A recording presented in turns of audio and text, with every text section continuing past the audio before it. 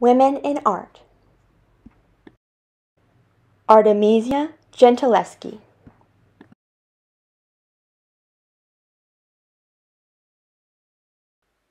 One of the most famous and widely studied women in art ever to have lived was the Italian artist Artemisia Gentileschi.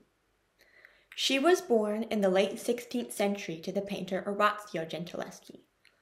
Orazio was one of many artists who have been heavily influenced by the early Baroque artist Caravaggio, a painter whose distinctive qualities were his dramatic scenes and lighting.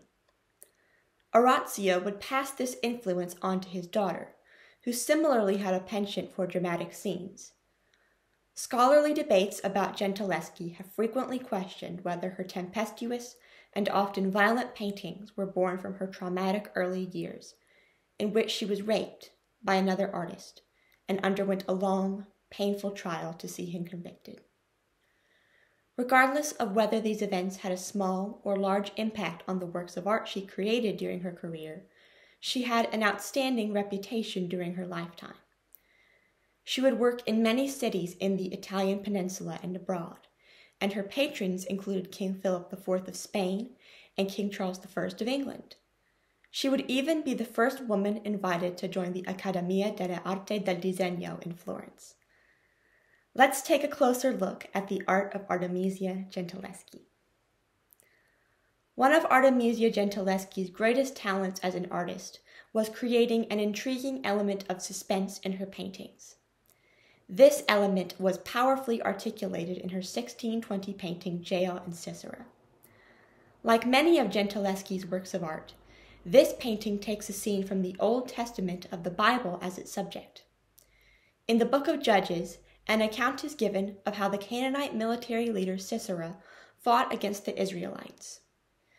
Sisera was killed after the Israelites defeated him when he sought refuge with Jael, a Canaanite woman who felt compassion for the Israelites.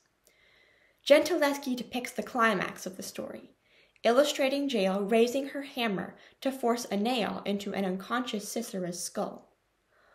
Although Sisera is clearly a physically powerful man, Jael also appears physically powerful, lifting her strong arm to deliver his death blow.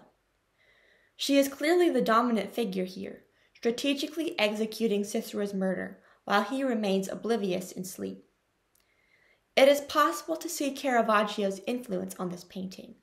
For example, the figures here are dressed in contemporary 17th century clothing rather than historically accurate clothing, which was typical in Caravaggio's paintings. However, illustrations of physically and intellectually dominating female figures made Gentileschi's art stand out in a period when women had very few options in life, and have been a distinguishing feature of her paintings. You can see Jael and Sisera at the Budapest Museum of Fine Arts in Hungary.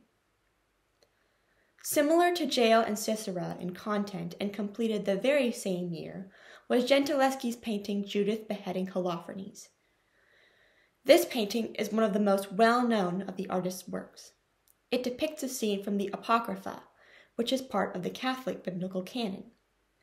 In this scene, the Assyrian general Holofernes, enemy of the Israelites, is slain by the courageous Israelite widow Judith and her servant.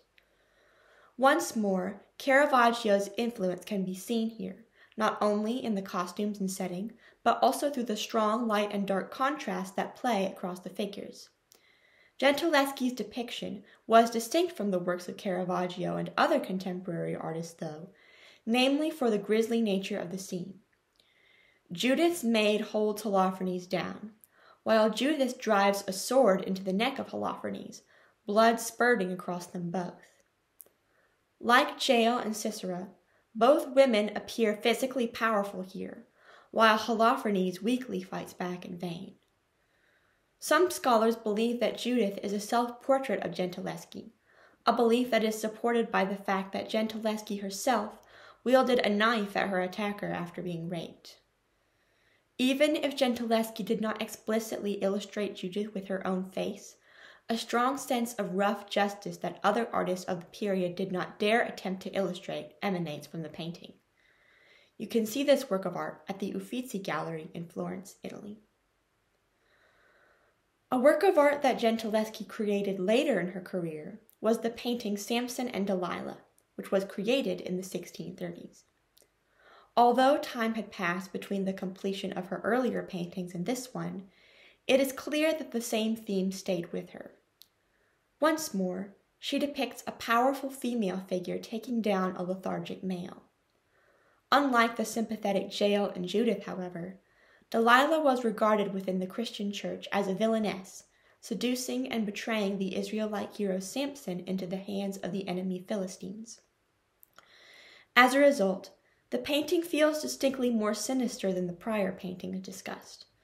Delilah and a servant consult over the unconscious Samson here, their faces partially shaded by shadow to underline their dark deeds.